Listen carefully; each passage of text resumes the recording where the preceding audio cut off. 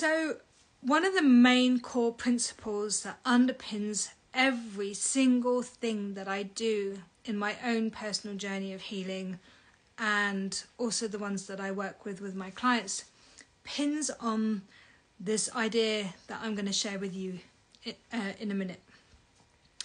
And the reason that this is so important is because the way that healing is talked about a lot of the time in the wider world, you will have come across two forms of thought. The main is that we have trauma, big T trauma or little t trauma, which we need to work on, which there's going to be things that you need to do, have to overcome, things like that. Hi, Sarah. And then there's going to be the other part, which is more the new age, the more listening to your intuition, your inner guidance, creating a life that you love, more self-love and things like that. These two camps often live separately, and this camp over here often says all you need to do is love, and this camp over here often says what you need to do is go inwards, figure it out, work on your trauma, release your trauma, and they sit separately. And what I've come to realize over my own personal journey, so everything that I teach and coach and do is embodied. Everything that I talk to you about, that I work with my clients, is because that I've been through it too, and I've tried it, I've experimented with it, I've worked it out, I've sat with it, and then I've worked with my clients with it and refined it to the point where it makes the most sense. And what we need to do is bring these two aspects together, unify them, as if they are equally as important within the experience of becoming what some people call whole. What I want to describe it as is the essence of you. There is the essence inside of you that is absolutely, undeniably yours to reconnect with. And let me explain. So the first concept that I want to talk about is the box. And the box is, this is the essence of you. This is the part of you that's always been there. And from the earliest age, you've been you, right? And you haven't been anybody else. And what you've been wanting to do, you're hardwired to want to explore more of who you are, get to know who you are, explore your passions, your desires, and you're here to have your needs met, because we all fundamentally want to be and need to be loved for who we are, unapologetically for who we are. So we have needs for attention, for love, for kindness, for care, for boundaries, for being witnessed and validated, for being corrected and shown a different way. And so much of what we needed as children is to do with being coached. There's a role that I think parents learn on the go, which is to become a coach of their own children, to ask them questions and explore who they are. But this part that I'm talking about, the essence, the part of you that is so you, gets told very early on that it's not okay to be shown one way or another. You may have never even thought about this, but this is the part of you that was told you were not enough, you weren't good enough, you've either had trauma that's affected this part of you, or thought forms or experiences. Just by being alive in society, the status quo of our society means that we have to self-reject in order to conform. So what we do is we put a little box around our hearts. We safe keep it. We keep it there for safekeeping. We know that this is the most sacred part of who we are, and it needs looking after.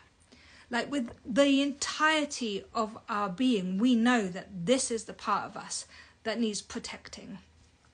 And so each time something happens, we develop defense mechanisms, coping strategies, mechanisms that keep us being able to be part of this world, because we still need to interact, otherwise we die, whilst looking after this part of us that is so tender and sacred and important. And over time, because we don't learn, okay, at some point during our childhood that we have to reconnect to this part of us, because this is also the part of us that has purpose, meaning, shows us what we like, what we don't like, what we need, what we don't need, what we want, what we don't want. This is the part of us that creates joy, that creates happiness and connection and relationships that feel encouraging and delightful and intimate. This is where our creativity and our intuition is. But we have to close it off to look after it. And just like Brené Brown says, you can't numb out the bad feelings without numbing out the good ones too. And this is what the box is. It's a form of numbing out, self-protection. And so trauma work looks at how do we help this box release its hold around. How do we stop the armoring, which is what the box is. How do we stop the armoring from developing and growing and reinforcing? Because at some point this becomes our identity. We forget, because we haven't had enough practice, we forget who this is and we identify with who this is. And over time we automatically think that this is who we are, but it's not. And that is one of the core principles of this work that you and I are going to do together, or that if you're ever interested in working with me, or if you've worked with me already, you'll know that I hold this vision of you, this whole vision, unapologetically true. That you are you, and that you have some coping mechanisms, some trauma, some strategies that is holding you in place for your survival. And we work on releasing that, so this can become this. And what's interesting about the essence of who you are is that it has a signature, an energy, a force field, a magnetism that attracts and repels the things that you want, that you don't want. It is what manifesting is all about. When you're not manifesting the things that you want, it is because you are manifesting from this place without realizing that you're seeing the world through the lens of the box. Manifesting, when you really are connected to the essence of who you are, becomes just a normal flow of life. That is your existence. That is who you are. It just happens. Synchronicities happen from this place. Abundance happens from this place. And it's not that it can't happen from the other place. It's just this is you in flow. This is you happening, expanding, being joyful, being creative, being inspired. Inspired is a really important point, because when you're in fear, with the box around the heart, you can't have anywhere near as much clear inspiration as you do when you're here, which is when you talk about being in a sticky point in life, when something's really happening. If you go into fear, it really challenges your ability to receive the inspiration in order to make an interesting or healthy move and to move into a different space. Anyway, that's beside the point. We'll come back to that another time. What we want to do is integrate, transmute the lessons that the box has shown us. It's there because it's part of the status quo. We are beings having this kind of experience. We are spiritual beings having a human experience. If that resonates with you, you'll know that part of being a human at this time means that you cannot go through life without reinforcing a box around the essence of who you are. It's absolutely impossible. You can't do it. And so this is the journey. The journey is to integrate, to learn, to understand what the box is, and understand what the essence of you is. So that includes connecting to your intuition, your inner guidance, the love of who you are, your gifts, your challenges, what you're good at, what you're not good at, self-acceptance, valuing yourself. And we do that step by step by step. It's not an all-in-one job. This is an experience, a journey. You know the hero's journey? This is what this is about. The hero's journey is about recognizing that there's a situation that needs some attention and going towards something better or different or upgraded or up-leveled, and you learn stuff about yourself along the way. And so this is what we're doing. This is the essence of who you are. This is what we're here to do, is to this whole journey going from that to this. That's what it's all about. To recognize that you are absolutely beautifully, perfectly made, that there was never anything wrong or broken about you, that you were there waiting, all along waiting for the opportunity. Oh, Fred wants to be involved. The opportunity to reconnect, to let go, to find ways to be safe enough to let the armor down. And that's what I'm here for. That's what I do. That's my speciality.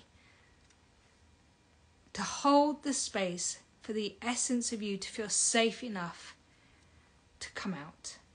And we use practical tools, because you can't just do this on a whim and a prayer. You can't just say, I'm going to love myself into this space.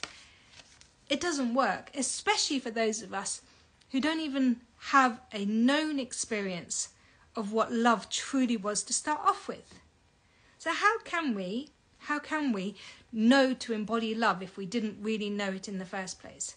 That's a reality for many of us. Maybe not you, maybe you, I don't know. But for many of us, we don't know what that is. So you have to learn what love is too. What that feels like. Trust it, accept it, believe it. Believe that love is actually possible. And because I have done this journey, and I'm still on this journey, I understand what it takes to get to this point. I understand what this looks like at this point too. The cat has decided his favourite thing to do right now is to eat the cardboard box. That's the essence of the cat. I don't know why he's doing that. Anyway, let me just encourage him to leave. I want you to really start to explore the possibility that this is you too. That this is you waiting to happen. That the journey from the box around the heart to the essence of who you are is ready. And if things are going haywire in your life, if things are not working out quite right, like you think they should, or you're feeling like this sense of control, or you're feeling lost, it's because your heart, the essence of who you are, is aching to come out. It's aching to be shared, to be explored.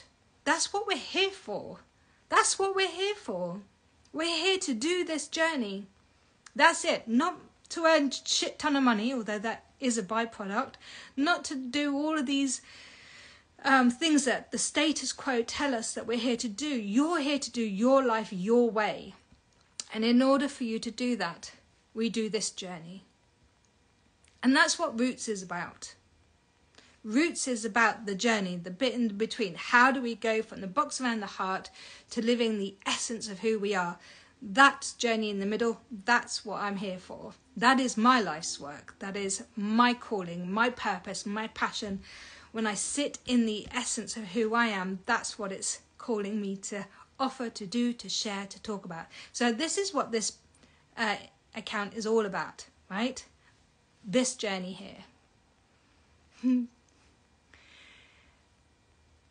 I'm going to be sharing a lot more about this as we go on because it's important. I want to hear how you are. Leave your comments, messages, reach out to me. If this resonates with you in any way, let me know. I want to hear from you. All right. Take care. Have a lovely day and keep believing in yourself.